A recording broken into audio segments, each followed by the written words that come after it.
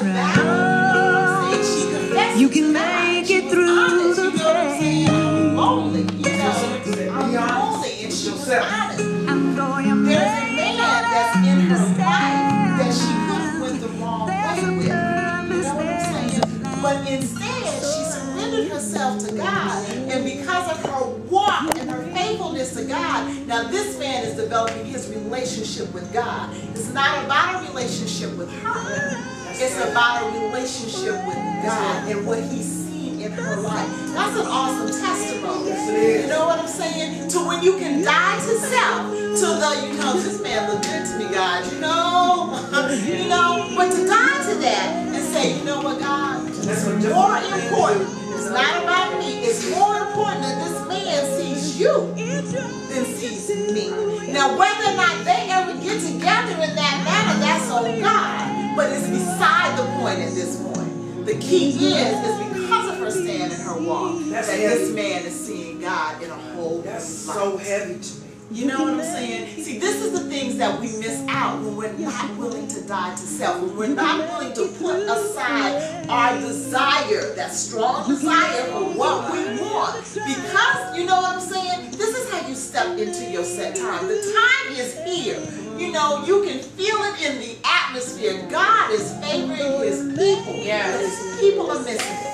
Because they're not willing to lay it down. It ain't about, I thank you, Jesus, for my Bentley. But until you deliver it, I ain't going to worry about it. You know what I'm saying? Seriously. Thank you, Jesus, for my beautiful home and acreage. Thank you, Lord. But until it gets here, I ain't going to worry about it. You know, what's important is, God, that you can work through me. Even where we're sitting right now, this ain't nothing but God.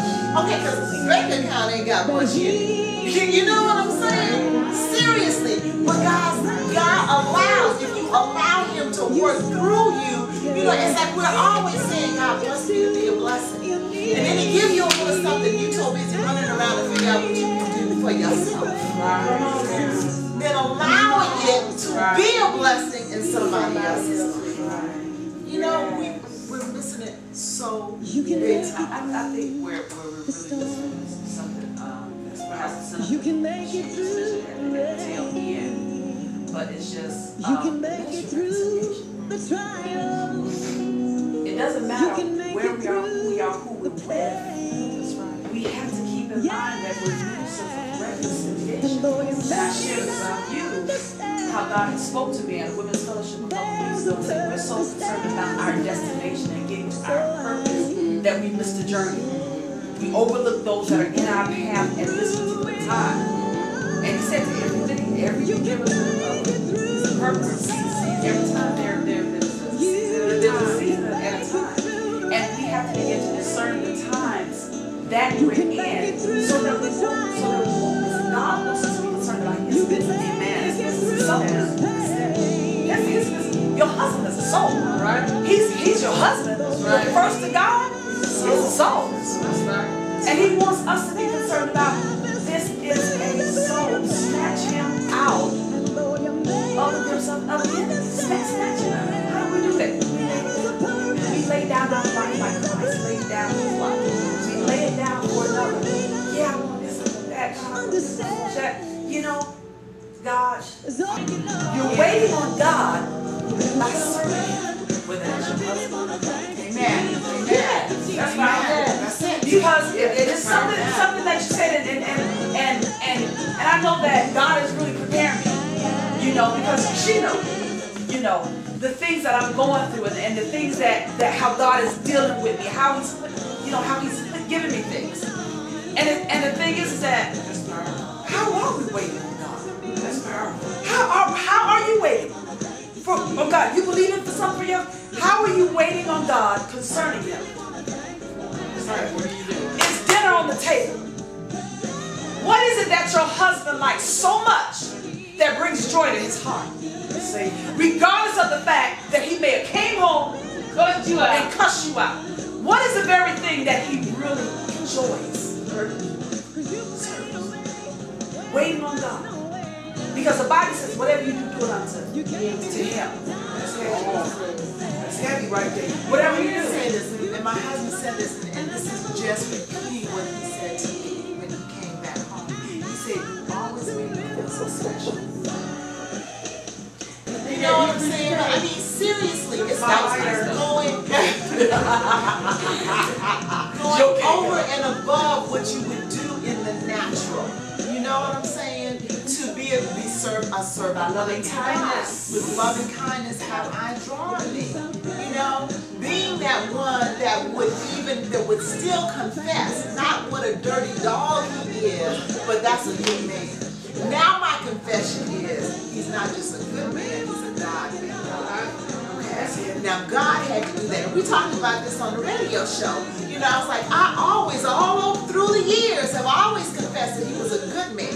Okay? He had issues, but he was a good man. Exactly. He was a good man. But the difference this time around is he is a God man. You know? And exactly. He belongs to God. And he had to get to that place of surrender.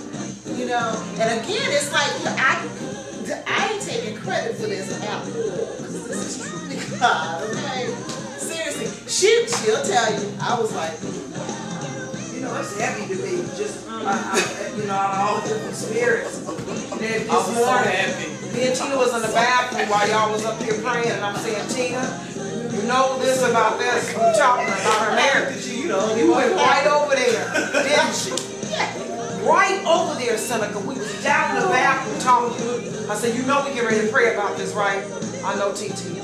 And we came right upstairs, we went right over there and gave her that word.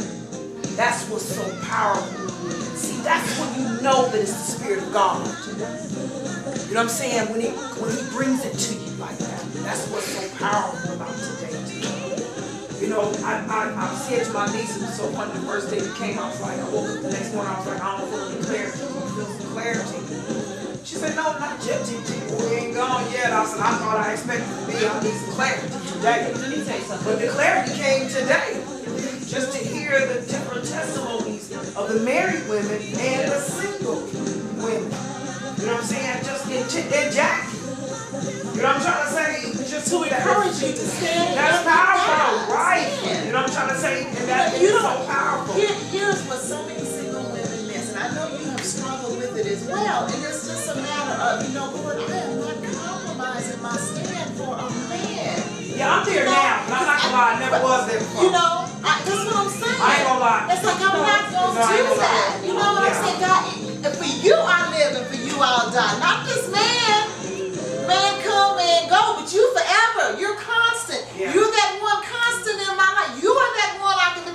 You are the lifter and the lover of my soul. You are my husband, man. Thank you for this man, but it's about you and me. You know, and even now, it's like, Lord, I thank you. It's beautiful. We're getting along wonderfully. The power of God is in the place, but it's you and me.